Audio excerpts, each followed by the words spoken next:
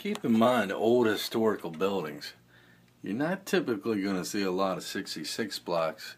You're going to have to tracing out stuff like this. So, and then typically, oops, trouble light just broke. Typically what they're going to do is going to have a 25 pair running over to a more modern 66 block, thank God.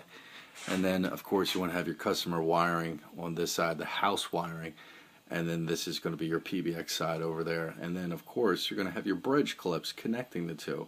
So how do they both talk? So you bridge it, and then of course you have your PBX going into there.